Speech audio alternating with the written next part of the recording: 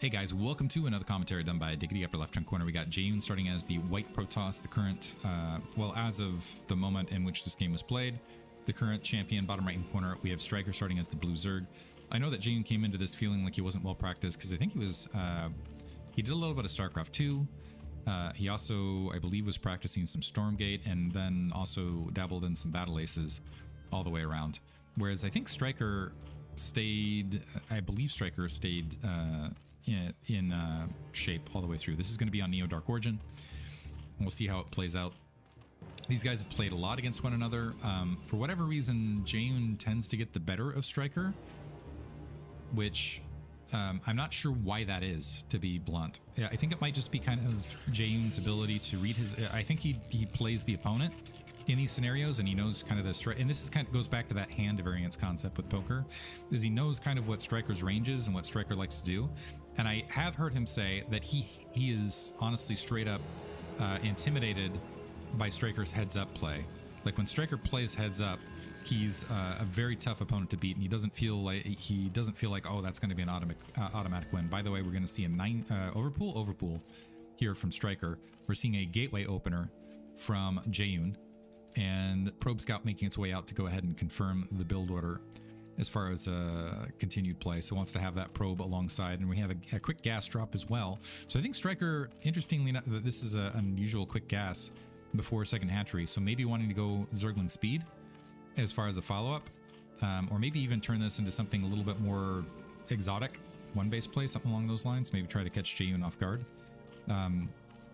Could be out of this could be a factor. It's like, we're out of practice, let's test what you can do in these sort of scenarios. But anyway, spawning pool is going to finish. Should at least have 4 Zerglings here to start, and this could create some trouble. Jaeyun, let's see if he keeps that Zealot back or if he decides to field it. I think seeing the gas, you don't want to field it, right?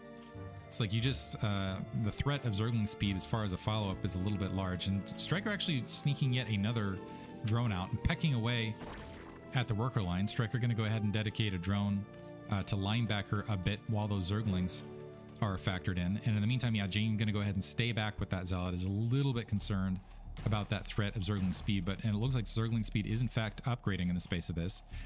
And Stryker showing him the full 6 Zerglings and still hasn't grabbed that natural expansion. So yeah, I think this is going to turn into some form of one base play, potentially.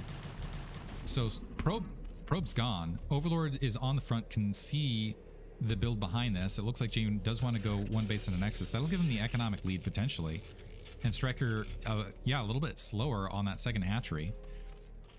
But he's gonna go for a 2-hatch Hydra Bust. Interesting. Which...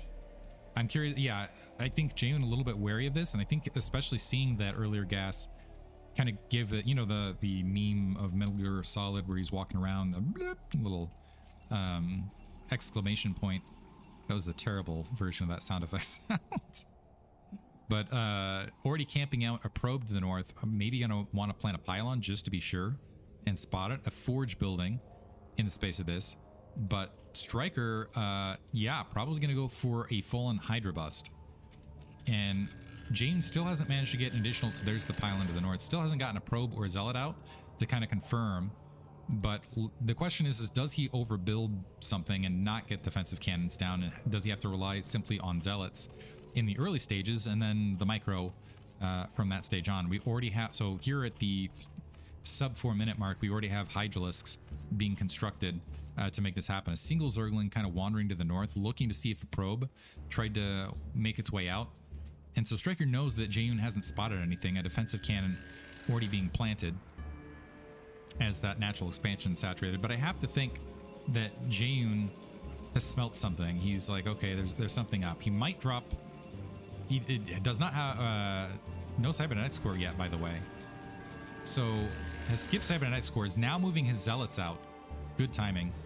So he's going to move the Zealots out. The Zerglings might be able to, are not going to be able to sneak in underneath and get anything done. Now building that cybernetic score, but might even cancel that to get some additional stuff. And the Hydralisks going to try to scramble out and hide themselves away from these Zealots, or is he going to need actually the Hydralisks to kind of stomp down? So now the Hydralisk has been spotted. Now he knows that it's a 2-base all-in. And Stryker actually in a situation where he needs to sit back and defend against these Zealots. Jaeyun pulling a single drone off gas, actually, walking his way. He's got the Hydralisks here, and the Zealots just creating some havoc for Stryker. And this is one of those things where it's just not. I think it's just not well practiced for Stryker, where he's not accustomed. And unfortunately, the Hydralisks not getting the best drone drill, and a single and yeah, Stryker missing the micromanagement, and probes pulling off the line to defend. They're going to wipe out the Hydralisks here. So Jaeyun kind of getting the better part of it. I think this is just kind of one of those experience things where I don't know how often Stryker does these sort of 2-hatch all-ins. And so Jaeyun just ending up with the better response, and Stryker still sitting at just 11 drones, by the way. Not a lot of Hydralisks in the natural expansion, but this is certainly not enough. I think I might have missed more Hydralisks and Zerglings diving in here. But point being, I think that's going to be matches. These 2 Hydralisks pecking away at the gateway is not going to be sufficient to get a bust, especially with already 5 cannons. Sorry, we got 4 cannons, but there's going to be more. The Zealots continuing with that chase. And now Jaeyun has double the economy. He can go ahead and get Corsair up and play out from here. And he just, yeah, his economy is just way, way, way too strong comparatively. And these 5 Hydralisks, one of them damaged actually from fighting off the Zealot, might be 6 in a minute. Not going to be sufficient.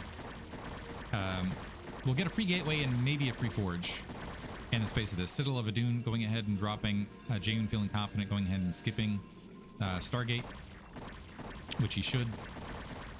Seeing the 2-hatch. That can't. I always wondered, like, what is the range here? Because these Hydras feel like they're higher than those Hydralisks. But anyway, Forge getting pecked away at. Still not in time to stop these 6 cannons. And those 6 cannons are going to be sufficient defense for quite a long period of time. I don't know that Jaeyun can pump enough economy to force a break between just the raw probes and anything else. Additional gateway and another forge getting dropped, by the way. And I think this is going to be 2 gateway. Yeah, a couple already spread in defense just in case. Stryker's going to have another shot here, but this is it. He's got to go. So gets 1 cannon, is able to focus down a 2nd cannon, but you saw the moment these Hydralisks got in defense range, everything with the perfect timing to just swat that attack. So Stryker drops game 1 in a 2-hatch attempt. Jaeyun just with a great response, and we will move on to game 2. Hope you guys enjoyed it. Thanks for listening.